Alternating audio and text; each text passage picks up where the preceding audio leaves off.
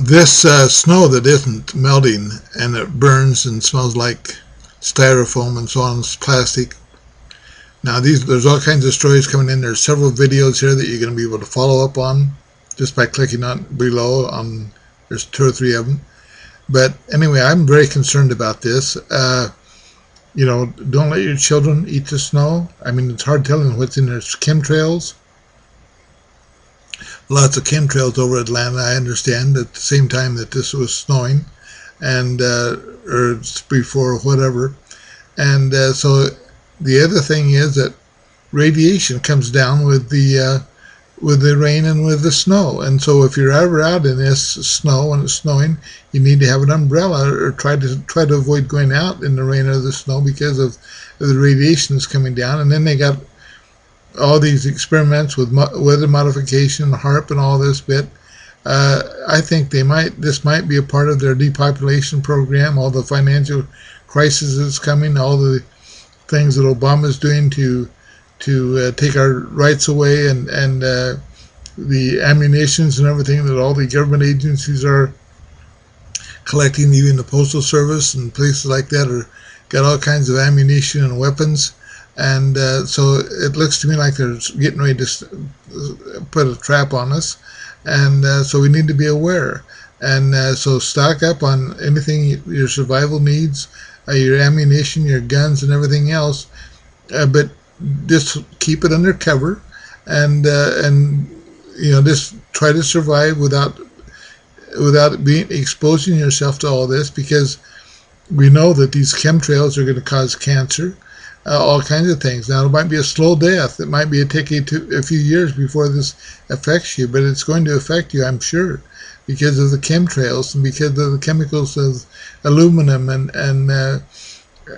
magnesium and all these things in the chemtrails that has been proven. And so, anyway, stay safe. And so I'm saying, hey, it might be time for us to move out of the United States and out of these big cities, because I think they're trying to kill us. Anyway, that's my opinion, and just telling it like it is. God bless you, and stay safe. Thank you so much. Now pass this on. Let this go public, and because we need to save lives. Anyway, God bless all of you, and thank you so much.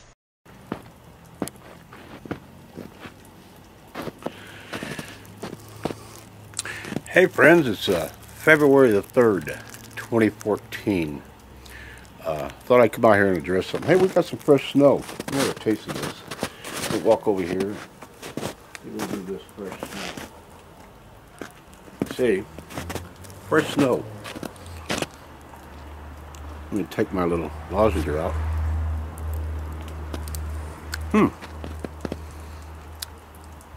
It tastes cold. I don't taste any plastic. I don't taste anything weird. Just tastes like snow. Let's do that again.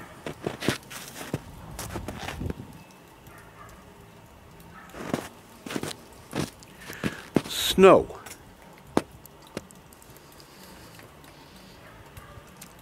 Cold. Wet. And I don't taste anything weird. The point I'm trying to make here is, people have made, if they got like 40,000 hits on a video, they made 150 bucks on that video if they've been monetized or whatever you call it. So there's been a lot of people making a lot of money on that thing about the plastic and all that crap and all the bad stuff that's in the snow and things. But you know what? That was a bunch of hype to scare people. I just watched a video from Dutch Sims. I guess him and his group did a thing Friday, I guess it was. And I've asked him if I could use that video. But what I'll do is I'll just put it down below. You watch it yourself. He'll explain how people make money off this stuff and how YouTube has gone so stupid that people are into the hype more than they are reality and the truth. And the stuff that really makes things clear to people. It's almost come to a point that I feel sometimes that I waste my time coming out here, because when I try to show something in response to something that's just totally horseshit, people are not really that much interested in it, you know. The handful that are, I appreciate you, but we're putting, like I said before, we're putting it in such a restraining box because we're not making the true money for YouTube, because I'm not monetized, and I make no money off my videos.